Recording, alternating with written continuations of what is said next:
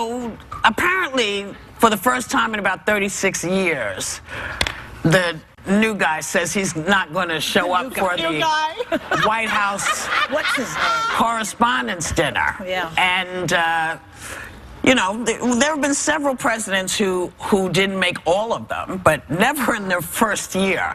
Yeah. And, you know, people bring up Reagan. Well, Reagan couldn't attend because he was recovering from being shot. But he did call in. He did call in. He called in. And so so the new guy's saying, you know, I'm not going because they're so mean to me, and I just, you know.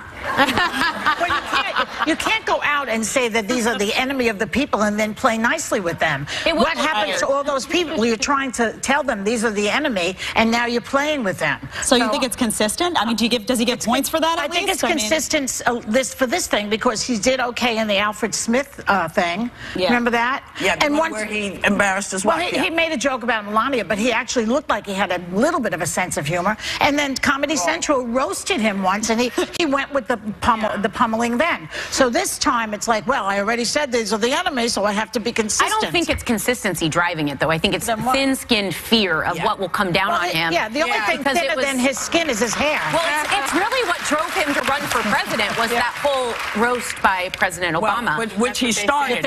Yes, he did start. Yeah. But you had a great idea. I think it would be really cool if Hillary Clinton came and spoke instead.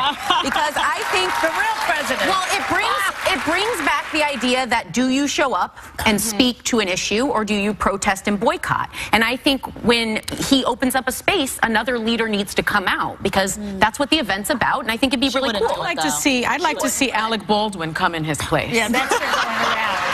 Personally. I think that would be hilarious, right? I mean,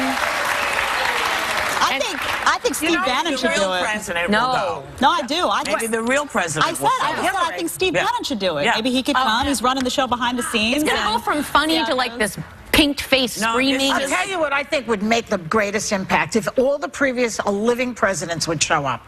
Bill Clinton, Jimmy Carter, Herbert Walker Bush, George Herbert Walker, and George W. Bush. And President Obama, of course. All of them should just show up and say, this is what America is. We respect the press. That would show him what a better suggestion. That would be great. I call on you, presidents of America. That would be great. The thing is, there's been animosity before. Like, you can look back. President Obama, we talked about this before, had made comments about Fox News being a problem. But this is beyond animosity, because now you've grouped everyone together, and you've made the press in general. You haven't even singled out one person who maybe crossed the line, in your opinion, but you've made everyone the enemy. And that is a problem, because you're the president of the free world, and without the press, it's not a free world. That's right. So that's a real problem for everybody. And it's also a chance for when presidents go to these things, you get to know them as a person. Which they're funny, they're relatable. Maybe it would be helpful to them. Room, so there's laughter. Right. You already know who he is. Yeah. I know everybody tries to say, well, maybe he showed you who he is. Right. But if he's looking I was hoping he was saving the best for last. He's not looking to appeal. He's looking to say to his base, look at how they treat me. Well, remember what you did. You started it with Obama. With 8 years of you're not the real president. Deal with it, my friend. We'll be right back. So, if you happen to go to bed early last night, you might have missed one of the oddest moments in an Oscar show that I can remember. But if you missed it, take a look. And the Academy Award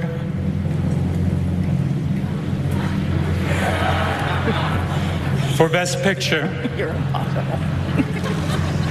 Come on. La La Land. There's a mistake. Moonlight, you guys won Best Picture. Moonlight, Best Picture. Guys, this is very unfortunate what happened. Personally, I blame Steve Harvey for this. That was funny. It was funny. So, apparently Warren Beatty was handed the wrong envelope. Well, you know, Warren's looking at it, he's thinking, did I sleep with Emma Stone or was it Sharon Stone? What's it again? You so bad. I was laughing earlier with Sunny because originally when I saw it, people were like, oh, he didn't know what to do, so he was looking to her. But when you think about if that really played out, if I were handing it to Joy, I'd kind of be like, like warning with my eyes. And he doesn't do it, he goes like this. Yep, here you go. Yep. It's like, you figure it out. Exactly. You figure it out. So I was wondering, I was like, oh my gosh, did he throw her under the bus, or, you know, did he not want to take responsibility for it? But I just think it was just a big mix-up. But what was funny to me was Steve Harvey tweeted out, call me Warren Beatty, I can help you get through this. Hashtag the Oscars. Which I love. I think it's okay. You know, I think when you watch something, you have this expectation that they're supposed to be superhuman. These things happen. It's okay. You know, I was watching at home. This is not supposed to happen. Right. But No, because it's never happened before. And the reason it's not supposed to happen is because when you get those envelopes, it goes in sequence. You know, this is the envelope for this, this is the envelope for this. So somewhere, either her envelope, she put it down, maybe she, you know, maybe somebody picked it up and thought it had fallen or something. But because Price Waterhouse, and they're looking in to see, because they feel this is their mess up, has prided themselves on the 80 years or 79 years of this, of saying, you know, there's only one card per performer. So it's kind of a crazy mix-up, but that's the Academy Awards. It's live, and that's why you want somebody like Jimmy Kimmel, because you need to be live. You need somebody who can do it. It knocked Trump off the front page for a second. It's true. I want to say that PricewaterhouseCoopers did issue a statement on this mix-up. They say, we sincerely apologize to Moonlight, La La Land, Warren Beatty, Faye Dunaway, and Oscar viewers for the error that was made during the award announcement for Best Picture. The presenters had mistakenly been given the wrong category envelope, and when discovered, was immediately corrected. We are currently investigating, just as you said, Whoopi, how this could have happened, and deeply regret that this occurred. See, when something like this happens to me, though, it's more important how you handle it. And I think the way they handled it was so professional and so nice, and it just showed their humanity. But they're actors, you know. They're people. Not everybody can do that, though. Well, a lot of people get really in-depth. But that's why these guys are these guys. Well, I appreciate them because I don't know that I'd be able to handle that so well. You will learn, but you might not be able to do it yet. Not yet. I can promise you not yet. But you learn how to do that because you're on live. You do it every day. I would have held on a little tighter if they ripped it out of my hands. I think as an Oscar winner, were you just shocked when you heard about this? I was just surprised because, you know, I know that when they give you that envelope, people hold on to those envelopes. So there's only supposed to be one. You see what I'm saying? So that this doesn't happen. Because can you imagine if a mix-up like this happened in the middle of the show? And somebody got the wrong, you know, so it's so it would be announcing an Oscar that wasn't even given out. Maybe something, maybe there was a duplicate made, and, you know, they're not looking at these, they're just putting them in the envelopes, in the correct envelopes. So it could have been a duplicate card, but, you know, listen, it's a live show. I know. Stuff happens, and I know a lot of people were sort of freaking out because they thought it was going to be a political Oscar show. And I have to say, I think everybody at the Oscars said, oh, wait, this is about the movies and what we're doing. Forget about him. Forget about him. You know? Here and there a joke. I mean, jokes you expected from the host. But, you know, the artist, except for, of course, one of the artists who wasn't there, who should have been there, is the gentleman who had been put out with the band. You know, so, I mean, some of it was there. But, and a lot came from Jimmy Kimmel, I'm told. A lot of the funny. So, take a look. This broadcast is being watched live by millions of Americans and around the world in more than 225 countries that now hate us. I want to say thank you to President Trump. I mean, remember last year when it seemed like the Oscars were racist? You know, we're more than 2 hours into the show and Donald Trump hasn't tweeted at us once. And I'm starting to get worried about him.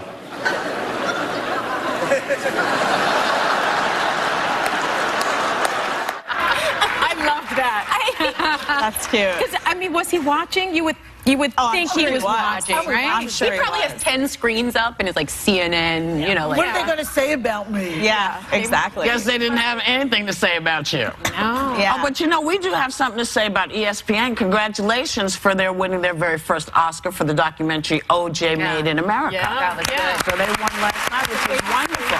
Yeah.